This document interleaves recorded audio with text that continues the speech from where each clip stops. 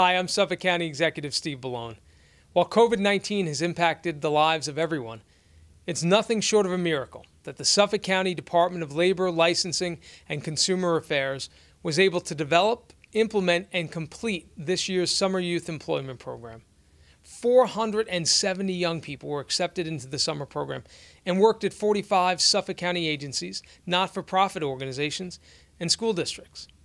And as our students saw firsthand, this program provided invaluable work and life experiences, which will serve as a launching pad for their careers and provide them with the tools necessary to succeed. I want to thank all of our partners who helped run this program and ensure the safety of everyone involved. Without your unwavering support, we could not have accomplished this. And finally, congratulations to all the terrific young people who participated in this year's summer employment program. You've been recognized for your outstanding ability and perseverance under extraordinarily difficult circumstances. I appreciate your efforts and commend you for your exemplary work on behalf of all of the residents of Suffolk County.